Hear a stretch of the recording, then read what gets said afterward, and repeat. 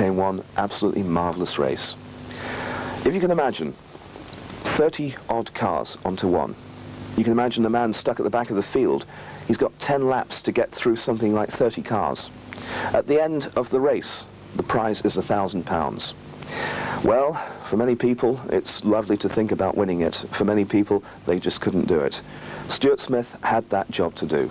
Stuart Smith, having won the World Championship at Bradford the same day, was going for that £1,000 prize, and it proved to be one of the finest stock car races I've certainly ever seen.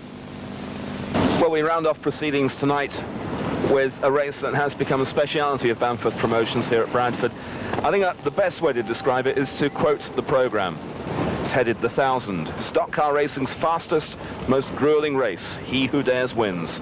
Stock car racing's fastest, toughest, richest, most exciting race ever. £1,000 to the winner. Double, yes, a further £5,000 to the driver who can win the series of 5. Open to any driver who has the nerve and car to be able to compete in this, the toughest race of them all. Well, that's what the programme says. 10-lap race coming up. And when you consider it's only 10 laps, you can understand why a lot of whites and yellows have been winning so far. 3 winners so far out of the 4 we have information on, and they have been Neil Picorni, who won it as a white top. And would you believe I've forgotten one of them? Another one was Graham France when he was a yellow top. Yes, the other 2 will have to remain nameless for the time being, because they have completely slipped my mind.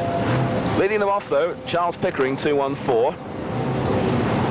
Of course, it's good to see some of the lower graded drivers picking up the money. It does help them continue in the sport, which you must admit does not have tremendous financial rewards. This is certainly the richest race in stock car racing. Away goes Pickering. He's got Haig alongside him, 4.54. Must be an outside chance. Spin out already.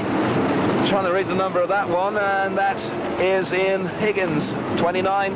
Had a wheel change before the race. Hasn't done much good for him. Massive pile-up on the back straight, I can tell you at the present time. James Beam there, 3.77. Coming through, and there is the reason we've got a superb field for this £1,000 race. Just 10 laps of this Odsal track. Well, Phil Haig has spun out on the back straight, so he's lost his placing as the Reds try and sort themselves out. Stuart Smith is in this one somewhere. Number 1, he's made his way through about a third of the field now.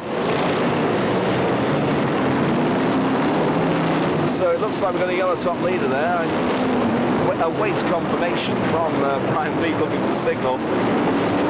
And there indeed is the world champion Stuart Smith, keeping that roof gold for another year. And Stuart, with his Transflash sponsorship, recently earned. Just in front of him, Dave Evans, the New Zealand champion, drives the car known as the Tank down under. It's quite a vehicle that they use in New Zealand, a monocoque construction.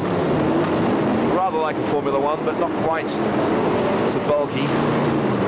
James Bean, they're getting edged out of the way by Mick Stecco, and 536 has gone into the fence. There is our race leader, 419, Mick Stecco. Well, the Midlands have picked up the cash on a couple of occasions in the past. And Stecco trying to do it here, Leicestershire driver.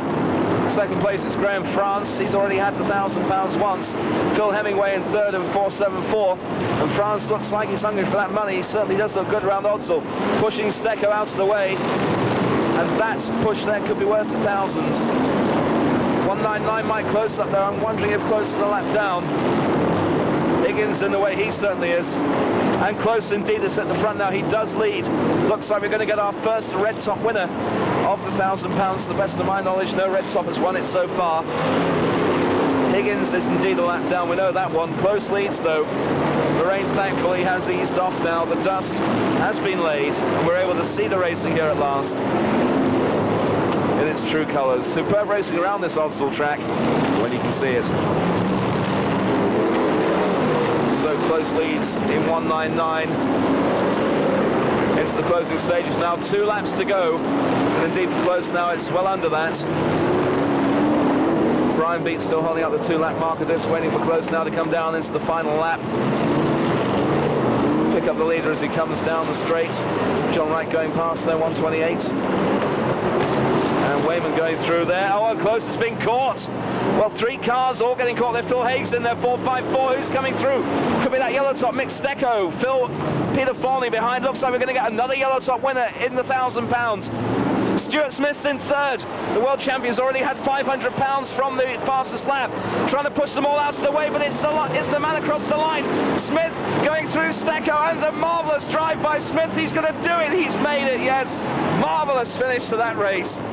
Well, we didn't see too much of Smith winning the world final, but that was marvellous. Half a lap to go, he was in third place. That pile-up put in there, and then he just brushed those two men aside. Who can doubt the quality of the man? That's £500 for the fastest lap, £1,000 in the Who Dares Wins race here tonight at Odsal. Smith also picks up the world champion. What a night for the man from Rochdale. Marvellous, pure and utter stock car driving there on the final turn. If you wanted the definition of stock car racing, that was it on that final turn. Smith letting no one stand in his way. He saw that £1,000. That'll buy him a lot of crates of what they call that brown stuff that comes from somewhere up in the northeast around Tyneside. So I think he'll be able to buy a few extra crates of the brown stuff after that. £1,000 goes to Stuart Smith to add to the 500 he won in the fastest lap. Marvellous racing by a man who I said before dominates the sport, and didn't he show it there in that £1,000 race? It's amazing what £1,000 can do for a man. Well, Stuart Smith certainly showing plenty of determination, showing all his skill, coming through from the back of the field in the space of only 10 laps to win that prize. I think Stuart Bamforth's enterprise in putting up that £1,000 prize at every Bradford meeting during the season being fully rewarded there. You have to feel sorry, though, for the men that almost got there. Well, that's it then for 1985, the year of Stuart Smith in Formula 1. In Formula 2, Malcolm Locke again retaining that title. And so we'll be seeing the same men with the gold roofs for 1986.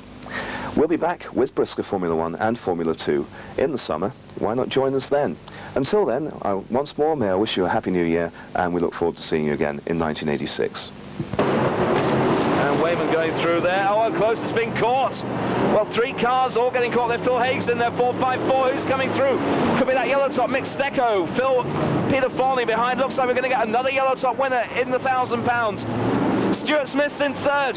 The world champion's already had £500 from the fastest lap. Trying to push them all out of the way, but it's the man across the line. Smith going through Stecco, and a marvellous drive by Smith. He's going to do it. He's made it, yes. Marvellous finish to that race.